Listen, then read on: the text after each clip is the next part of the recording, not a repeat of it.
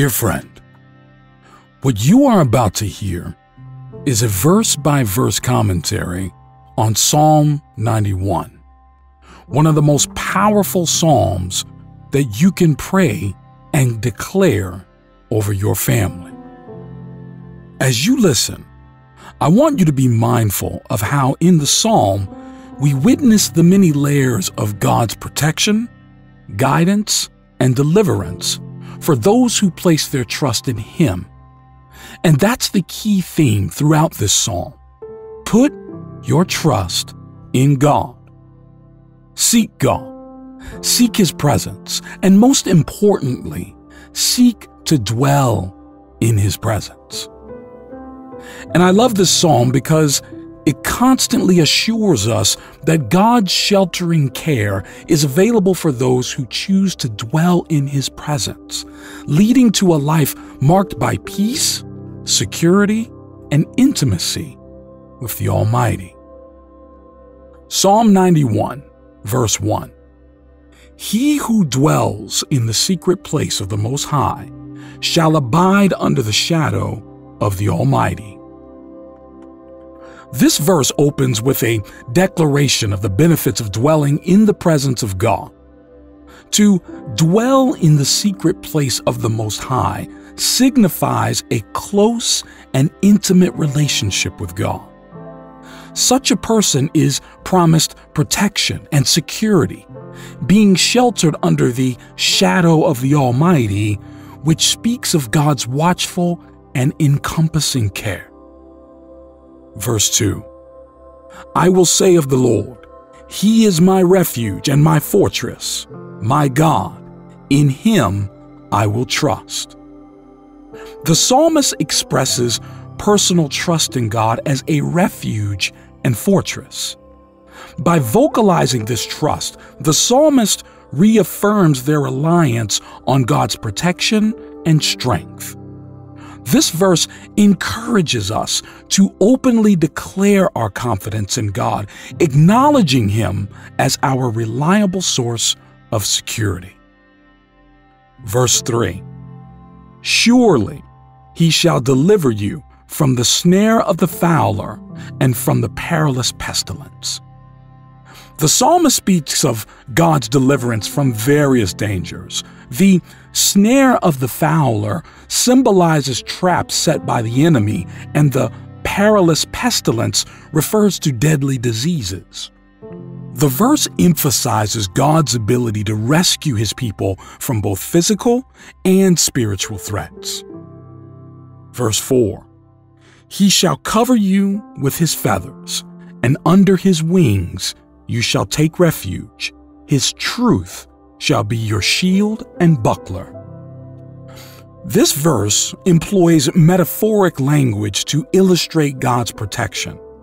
Just as a bird shields its young under its wings, God provides shelter and refuge. His truth represents His faithful promises, acting as a protective shield against harm.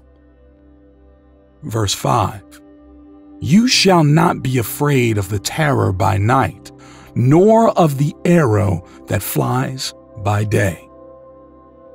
The psalmist assures that those who trust in God need not fear any form of danger, whether it's the unknown terrors of the night or the threats faced during the day.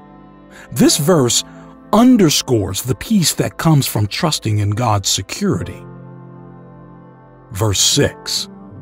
Nor of the pestilence that walks in darkness, nor of the destruction that lays waste at noonday. Continuing the theme of fearlessness, the verse assures that even in times of sickness, pestilence, or destruction, those who abide in God's shelter need not be afraid. The assurance extends to all moments, whether day or night. Verse 7. 1,000 may fall at your side and 10,000 at your right hand, but it shall not come near you. This verse emphasizes the contrast between the fate of the wicked and the safety of those who put their trust in God. The imagery of thousands falling is a vivid depiction of adversity, yet the promise remains that those who rely on God will remain untouched by these troubles. Verse 8, "Only with your eyes shall you look and see the reward of the wicked." In this verse, the psalmist speaks of witnessing the consequences that befall the wicked. The righteous will observe the justice of God being enacted upon those who oppose him. Verse 9, "Because you have made the Lord, who is my refuge, even the Most High, your dwelling place." This verse echoes the sentiments of the beginning, highlighting the choice to make God one's refuge and dwelling place. The result of this choice is a continued experience of God's protection. Verse 10, "No evil shall befall you, nor shall any plague come near your dwelling." The psalmist reassures that those who choose God as their refuge are shielded from evil and harm. The promise extends to protection from any form of disaster or calamity. Verse 11, "For he shall give his angels charge over you, to keep you in all your ways." This verse introduces the role of angels as guardians. Angels are appointed to watch over and protect God's people in all aspects of life, ensuring their safety as they navigate life's paths. Verse 12, "In their hands they shall bear you up, lest you dash your foot against a stone." Continuing the theme of angelic protection, this verse assures that God's angels will prevent even minor harm, depicted here as not allowing a person to stumble over a stone. Verse 13, "You shall tread upon the lion and the cobra, the young lion and the serpent you shall trample underfoot." This verse uses vivid imagery to illustrate God's empowerment of his people over dangerous creatures. It symbolizes victory over both physical and spiritual adversaries. Verse 14, "Because he has set his love upon me, therefore I will deliver him. I will set him on high, because he has known my name." God responds to those who love him and know his name. This verse emphasizes the relationship between love for God and the assurance of his protection and exaltation. Verse 15, "He shall call upon me, and I will answer him. I will be with him in trouble. I will deliver him and honor him." God promises to be attentive to the prayers of those who call upon him. He assures his presence during times of trouble, delivering and honoring those who trust in him. Verse 16, "With long life I will satisfy him and show him my salvation." The psalm concludes with a promise of a long and fulfilling life for those who remain in God's protection. It's a final declaration of God's desire to provide both physical well-being and spiritual salvation to those who trust in him. Father, I confess and I believe your word. The word that says in Psalm 91, verse 10, "No evil shall befall you, nor shall any plague come near your dwelling. For he shall give his angels charge over you, to keep you in all your ways." God, your word is true and everlasting. I stand in faith on this scripture. Psalm 91, verse 10, "No evil will befall me or my family. No plague will come near my dwelling or my body, in Jesus' name." And even though my eyes may not be able to see it right now, Lord, I believe your word. I believe that you have sent your angels to have charge over me, to surround me and my family. You are a God who neither sleeps nor slumbers. You are a mighty and powerful Savior. And so, Lord, I trust that you will deliver me from all of my burdens and all of my frustrations. Lord Jesus, you are ever faithful. You are my hiding place. It's at this present time I have asked for your protection and for your covering over my life.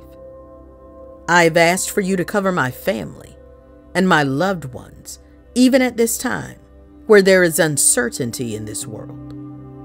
Even at this moment where there is a lot of fear and unsettling things. I pray that you would cover us in your shadow. Lord, I believe that you are a God who is still in control, despite what comes my way. You are a God who knows the beginning and the end. I believe that you are a God who provides shelter to your children. You are He who was, who is, and who will forever be. And although I do not know what tomorrow may hold, I do know that your word says in Psalm 37, verse 25, that I have never seen the righteous forsaken, nor his descendants begging bread. Lord, your word in Jeremiah 17, verse 7 says, "Blessed is the man who trusts in the Lord, and whose hope is the Lord. For he shall be like a tree planted by the waters, which spreads out its roots by the river, and will not fear when heat comes, but its leaf will be green." And so I declare that my trust is in the Lord. I am like a tree planted by the waters, and I am rooted in Jesus Christ. Father, all the honor belongs to you. And I'm praying at this time because, well, Lord, I need you. I need your protection. I need it each and every day. Lord, I need your favor and your mercy. I need them daily. So, Lord, I will seek you and I'll look for direction in you. I will seek you and look for your presence to always be near me, always around me. I will look to you, Father, for all of my needs. So I pray that you cover me, Lord. I pray that you cover me each and every day. Thank you for hearing this prayer, Father. It's in Jesus' name I pray. Amen. What do you do when you come to face the enemy called uncertainty? What do you do when you don't know? When you don't know what the doctor will say? When you don't know if your family members will ever forgive each other? Will my marriage survive this? What do you do when you don't know? I want to encourage you to trust in the God who does know. Trust in the Almighty, because what is unknown to us is known to Him. What is uncertain to us is already certain to Him, meaning He knows all. He orchestrates it all. He's planned it all so that everything will work out for your good in the end. Psalm chapter 91, verse 14 to 15 says, "Because He has set His love upon me, therefore I will deliver him. I will set him on high, because he has known my name. He shall call upon me, and I will answer him. I will be with him in trouble. I will deliver him and honor him." I encourage you to speak the word of God over your life at this moment and declare, "The watchful eye of my Lord Jesus Christ is upon me." Speak and declare that the hand of the Almighty God, the Creator of the heavens and the earth, is over my life. Dear friend, when you face uncertainty, begin to speak and declare that I will not be destroyed because God is watching over me. The Lord will be the one to guide me. He will be the one to lift me up when I fall. My God is faithful to preserve me during times of uncertainty. Jeremiah chapter 17, verse 7 and 8, the Bible reads, "Blessed with spiritual security is the man who believes and trusts in and relies on the Lord, and whose hope and confident expectation is the Lord. For he will be nourished like a tree planted by the waters, that spreads out its roots by the river, and will not fear the heat when it comes, but its leaves will be green and moist, and it will not be anxious and concerned in the year of drought, nor stop bearing fruit." To fully trust in God, we have to relinquish full control. To put it another way, it's to abandon trust in yourself or in another human.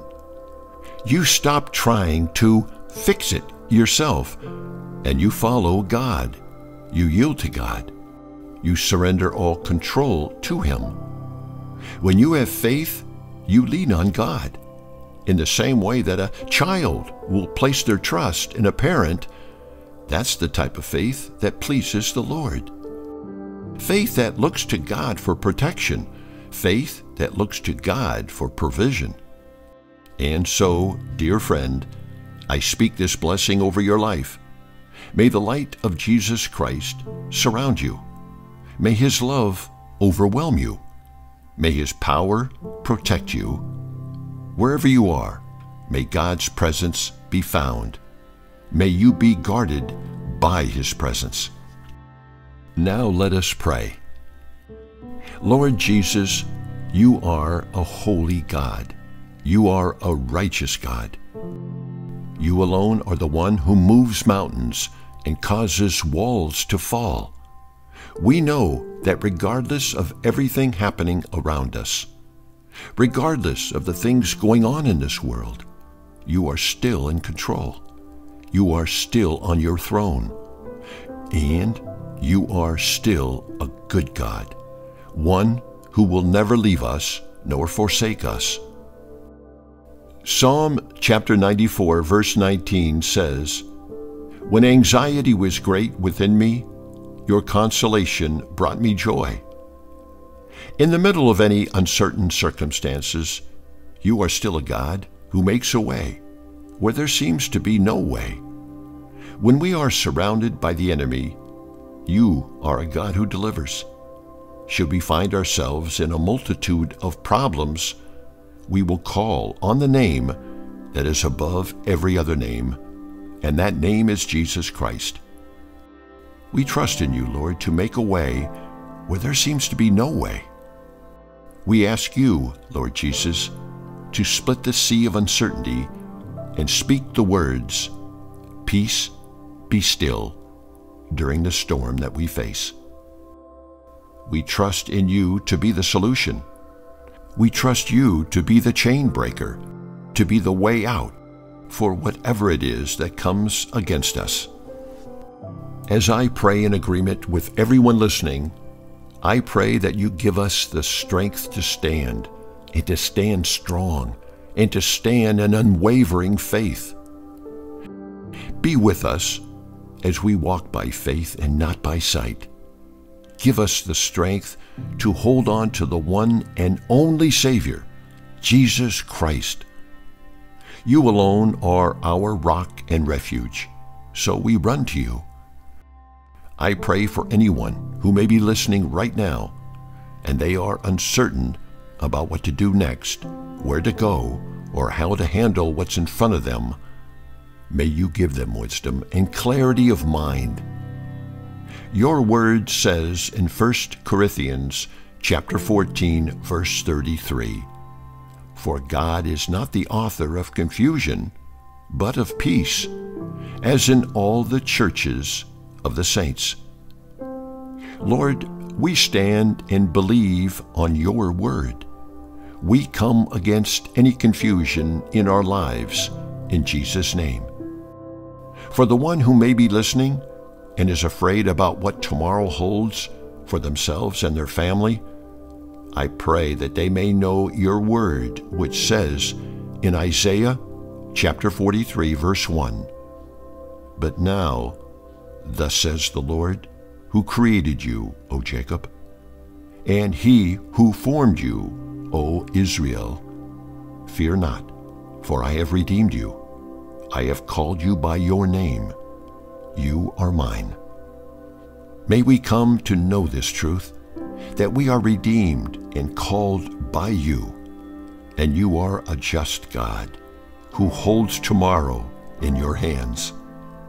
For the one who may be listening and is battling with uncertainty and a troubled mind, I pray that they may know your word, which says in Colossians chapter 3, verse 15, "And let the peace of Christ rule in your hearts, to which indeed you were called in one body, and be thankful." I speak this word into the lives of each and every single person listening. May the peace of Christ rule our hearts. I thank you for hearing our prayer. In the mighty name of Jesus Christ, amen.